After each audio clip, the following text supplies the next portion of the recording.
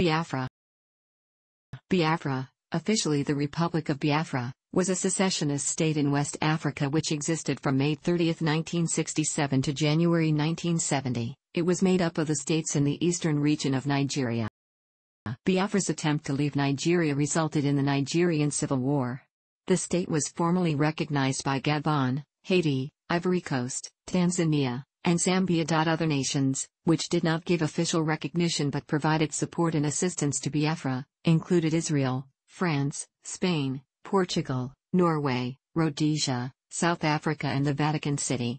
Biafra also received aid from non-state actors, including Joint Church Aid, Holy Ghost Fathers of Ireland, and under their direction Caritas International, MarkPress and U.S. Catholic Relief Services. Its inhabitants were mostly Igbo, who led the secession due to economic, ethnic, cultural and religious tensions among the various peoples of Nigeria. Other ethnic groups that were present were the Efik, Ibibio, Annang, Ejagham, Eket, Ibeno and the Ijaw among others. After 2.5 years of war, during which almost 2 million Biafran civilians died from starvation caused by the total blockade of the region by the Nigerian government and the migration of Biafra's Igbo people into increasingly shrinking territory, Biafran forces under the motto of No Victor, No Vanquished surrendered to the Nigerian Federal Military Government, FMG, and Biafra was reintegrated into Nigeria. The surrender was facilitated by the Biafran Vice President and Chief of General Staff, Major General Philip F. Young, who assumed leadership of the defunct republic after the original president, Colonel Chukwuemeka Ajimegwu Ojukwu, fled to Ivory Coast. Little is known about the literal meaning of the word Biafra. The word Biafra most likely derives from the subgroup Biafar or Biafada of the Tenda ethnic group who reside primarily in Guinea-Bissau. Manuel Alvarez, 1526–1583, a Portuguese Jesuit educator, in his work Ethiopia Minor and a Geographical Account of the Province of Sierra Leone, writes about the Biafar heathen in chapter 13 of the same book. The word Biafar thus appears to have been a common word in the Portuguese language back in the 16th century. In 1960, Nigeria became independent of the United Kingdom. As with many other new African states, the borders of the country did not reflect earlier ethnic, cultural or religious boundaries. Thus, the northern region of the country has a Muslim majority, while the southern population is predominantly Christian. Following independence, Nigeria was divided primarily along ethnic lines with a Hausa and Fulani majority in the north, and Yoruba and Igbo majorities in the southwest and southeast respectively. In January 1966, a military coup occurred during which a group of predominantly Igbo junior army officers assassinated 30 political leaders including Nigeria's Prime Minister, Sir Abubakar Tafawa Balewa, and the Northern Premier, Sir Ahmadu Bello.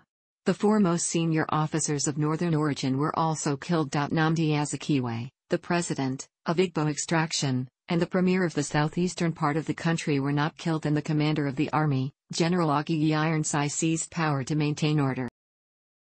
In July 1966, Northern officers and army units staged a counter-coup.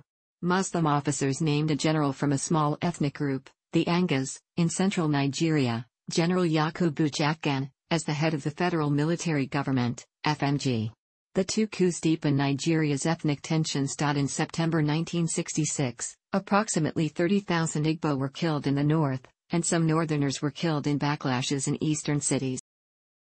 Chukwuemeka Ajimegwu Ojukwu proposed a confederated Nigeria. In January 1967, the military leaders and senior police officials of each region met in Aburi, Ghana and agreed on a loose confederation of regions. The northerners were at odds with the Aburi Accord. Obafemi Awolowo, the leader of the western region, warned that if the eastern region seceded, the western region would also, which persuaded the northerners. After the federal and eastern governments failed to reconcile, on 26 May the eastern region voted to secede from Nigeria. On 30 May, Chukwuemeka Ajimegwu Ojukwu, the southeastern region's military governor, announced the Republic of Biafra, citing the easterners' killing the post-coup violence. The large amount of oil in the region created conflict, as oil was already becoming a major component of the Nigerian economy. The eastern region was very ill-equipped for war, outmanned and outgunned by the military of the remainder of Nigeria. Their advantages included fighting in their homeland and support of most southeasterners.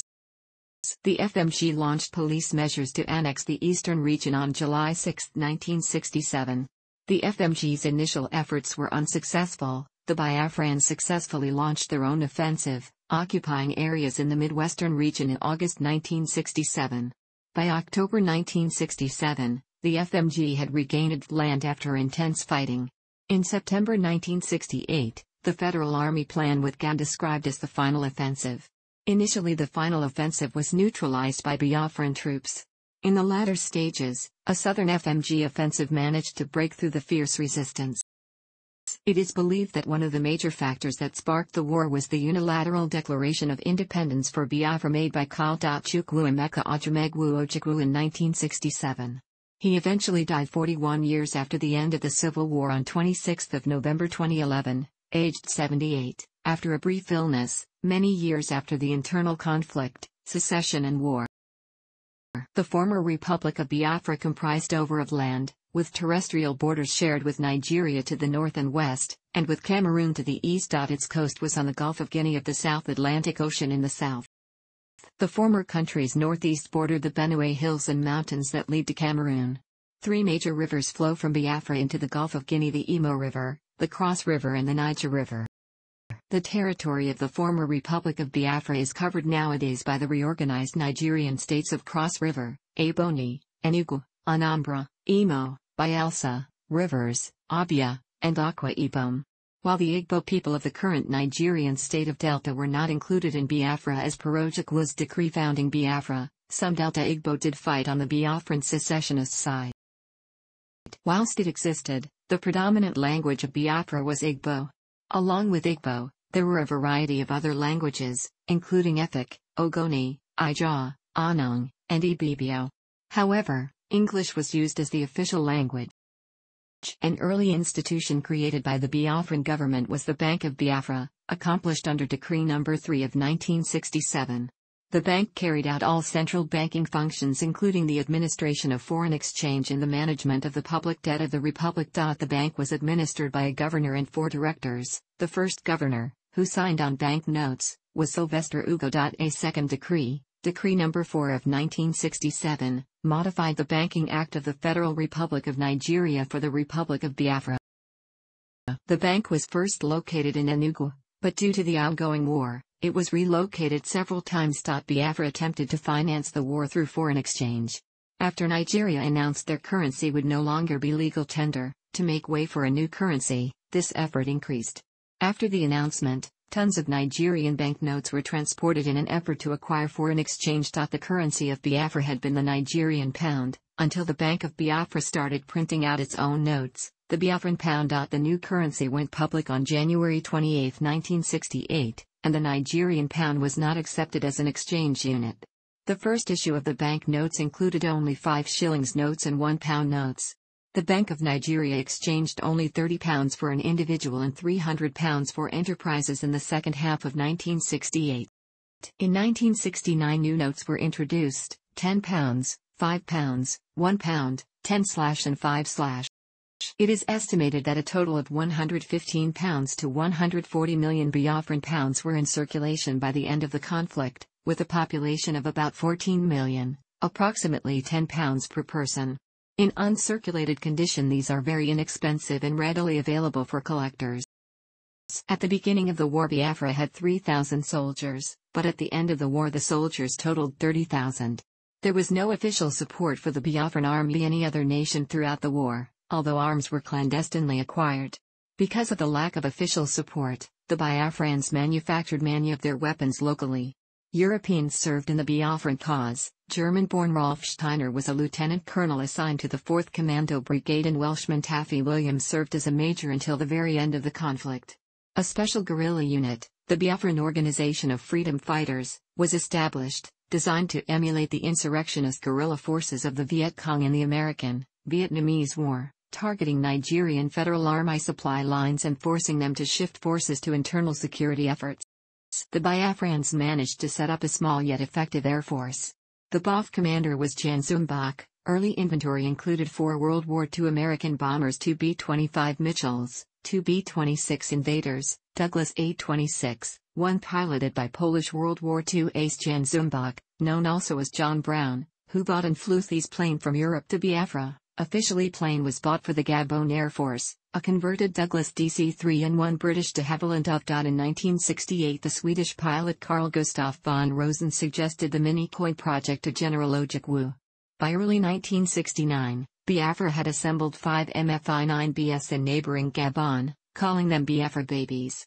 They were colored green, were able to carry 6 68mm anti-armor rockets under each wing and had simple sights. The 6 airplanes were flown by 3 Swedish pilots and 3 Biafran pilots. In September 1969, Biafra acquired 4X Army de l'Air North American of North American T-6 Texans, T-6GS, which were flown to Biafra the following month, with another aircraft lost on the ferry flight. These aircraft flew missions until January 1970 and were flown by Portuguese ex-military pilots. Biafra also had a small improvised navy, but it never gained the success that their air force did.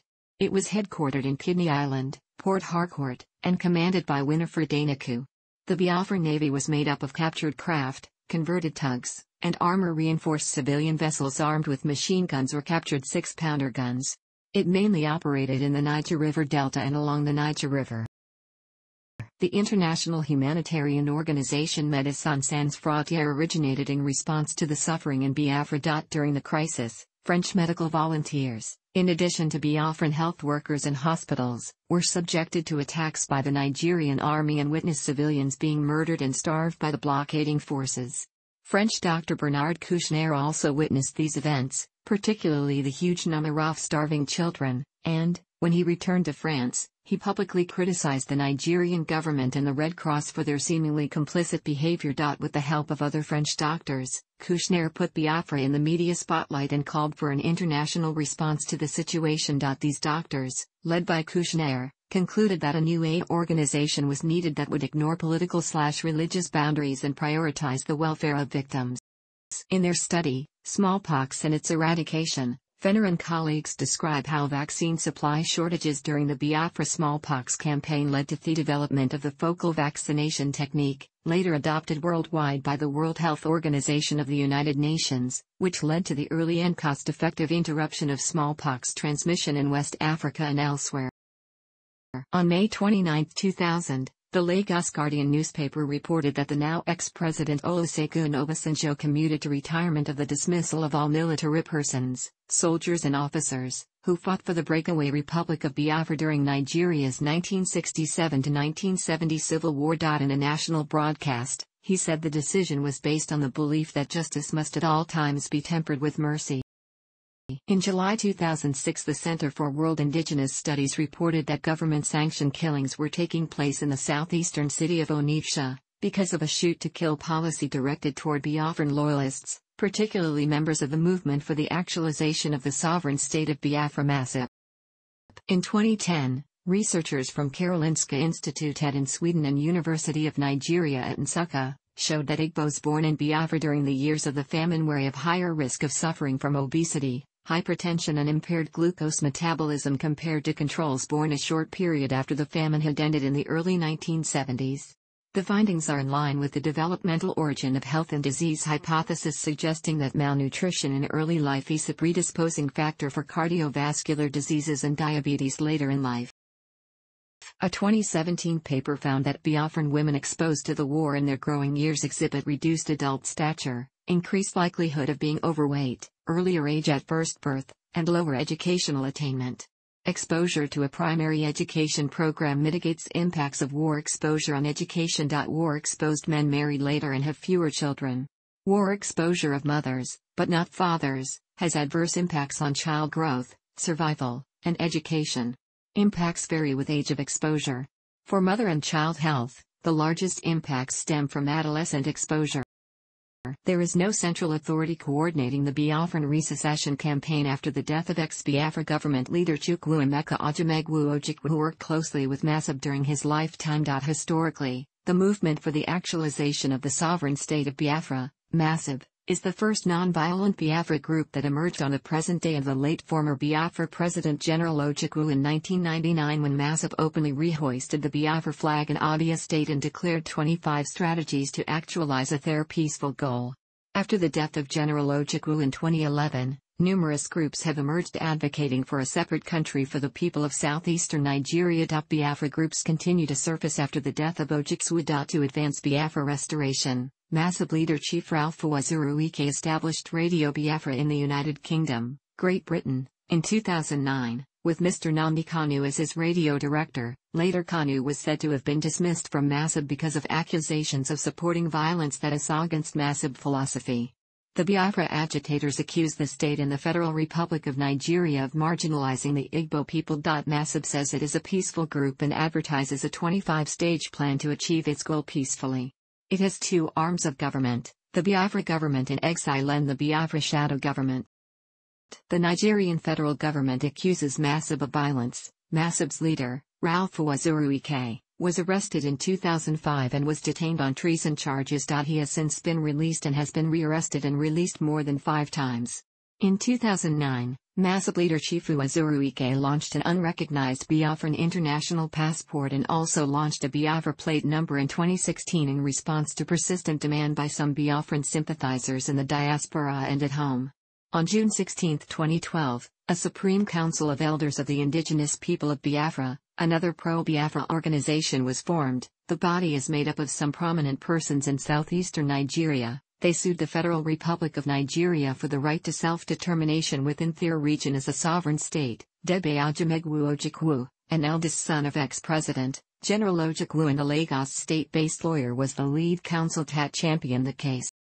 In 2011, Mr. Nnamdi Kanu made a new plan with his London-based staffs and reopened the Biafra Radio London, and in 2012, Mr. Kanu and his staffs moved under the umbrella of Bilia Human Rights Initiative, BHRI, which is registered in Nigeria by a London-based barrister, Emeka Emekisiri. IPOB and its sister organizations, among which are Movement for the Actualization of the Sovereign State of Biafra, Massive and the Biafra Nations Youth League, BNIL, have accused the Nigerian army and the police of extrajudicial killings of their members.